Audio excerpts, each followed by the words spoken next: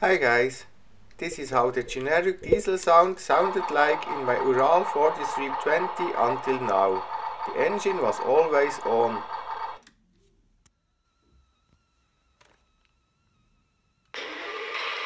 In the meantime I have added some new features to my code, for example start sounds and new engine sounds for the Ural-4320 and the Scania V8. The throttle zero position is now calibrated automatically. There are also some simulated gearbox shifting points.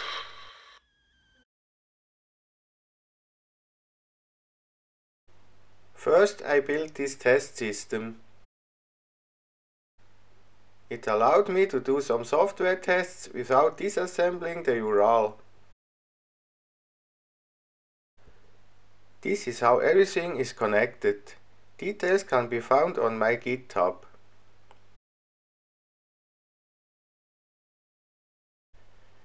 You can find the GitHub link in the video description.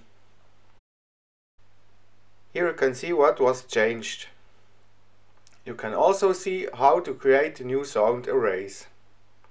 And of course we have a schematic and some pictures.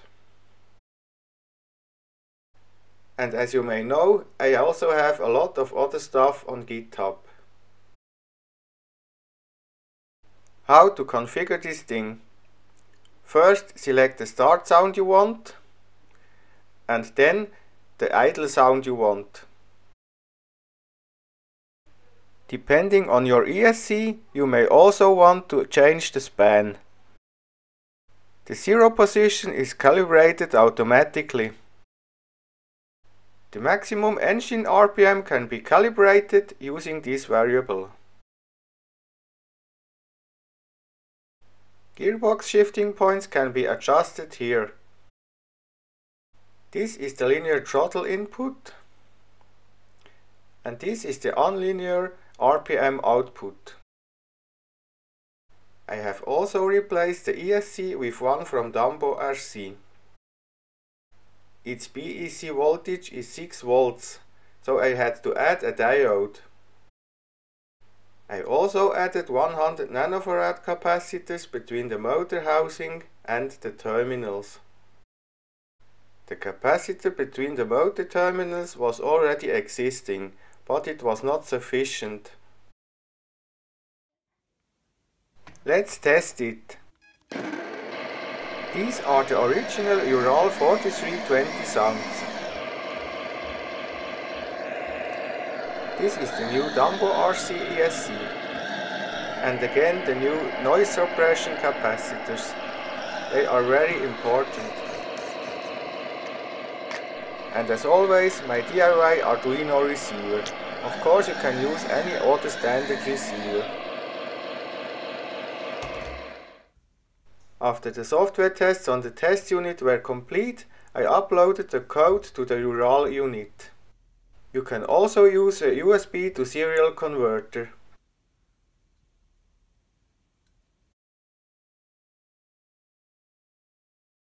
First, I modified 3mm orange LEDs on the lathe. A little PCB is used to wire the 3 LEDs in parallel. The series resistor is 200 ohms.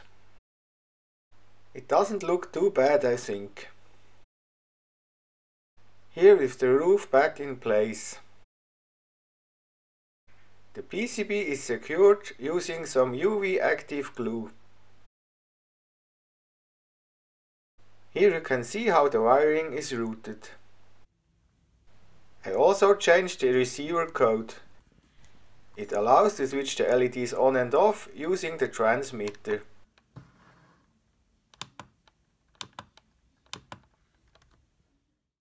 This is the new receiver software version 3.2. It allows to change the behavior of the TX pin. Change these variables in your vehicle configuration to fit your needs. Works fine. Let's start the engine.